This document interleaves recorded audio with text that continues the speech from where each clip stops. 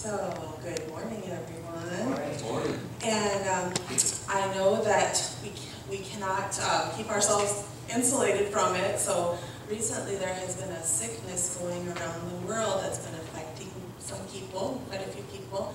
Have you heard of the name of it? Do you know what this sickness is? Coronavirus. I know, it's not very good.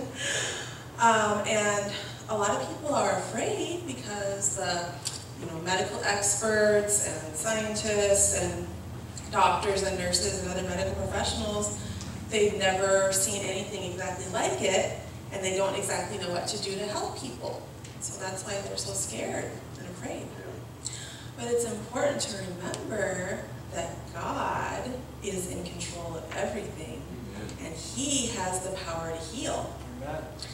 And in the Bible, there are actually a lot of stories about miraculous healing of sick people, and even bringing dead people back to life after they've been sick. There are just a few stories that I thought of when I was thinking about this for today. The first one is about Naaman. Do you remember the story about Naaman?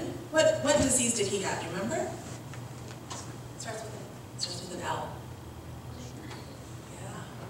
It was leprosy, and back then they didn't have medicine like we do these days that could help leprosy, and so people were really scared of people who had leprosy because they were afraid that they might catch leprosy from that person. So that person was really an outcast. They had the ultimate social distancing with leprosy, and they couldn't even come in contact with their family members. They had to live in little leprosy colonies, and they would bring food to them.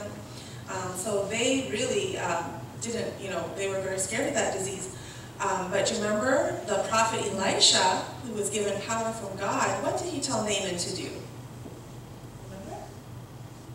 No?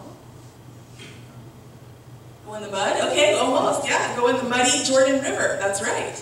And Naaman didn't like that. He's like, I'm a high official. I'm not going to go in any muddy river.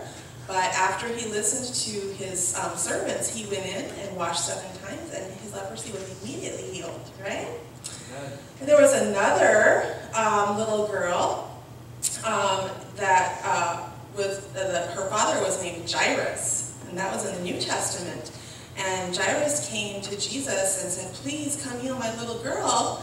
But for some reason that Jesus knew, he delayed, and the little girl died. But afterwards, Jesus went to her house and took her by the hand and raised her back to life from the dead. And there was another story in the Old Testament, the widow of Nain. Her son died, but Jesus gave Elisha power to help raise him back to life as well. So we really know that Jesus can heal and protect us if it is His will. And also, He has actually given us ways that we can keep our bodies healthy and our immune systems up. Right? Do you know some ways that we can stay healthy? Eating good food, that's right. If we avoid eating a lot of sugar, right, that lowers our immunity, and we eat good foods like, what are some good foods? Carrots, yep. Vegetables and fruits and grains and nuts that Jesus has given us to eat. That's one way that we can stay healthy. Another way we're hearing about all the time is what? Wash our hands, right? Always wash our hands, don't touch our face. He's also given us a lot of plants and herbs that actually work like medicine to heal our body, right? Isn't it amazing that He created the medicine that can help heal us? And actually, right now, we're lucky that we live in Florida because we can get out in the sunlight, right? Which is really a great way to kill germs. Amen. I was looking at the weather in the Midwest. Unfortunately, they're still in winter. And then, of course, drinking a lot of good water can keep us healthy. And then one of the best ways is actually by praying. Research has actually shown that when we pray, it can help us keep healthy and boost our immune systems.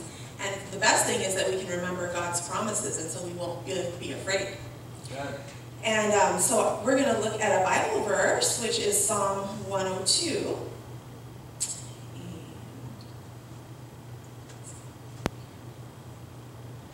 Sorry, 103. Psalm 103. And I'm going to read the first 3 verses. Praise the Lord, my soul, all my inmost being, praise his holy name. Praise the Lord, my soul, and forget not all his benefits, who forgives all your sins and heals all your diseases, who redeems your life from the pit and crowns you with love and compassion. So he not only forgives us our sins, but he can heal us from our diseases. Okay, let's pray. Dear Jesus, thank you so much that you love us and that you are in control even when the world seems a little bit out of control. And please help us to remember and thank you for all the things you've given us to help protect our bodies. In Jesus' name, amen. Amen. Thank you, Margaret.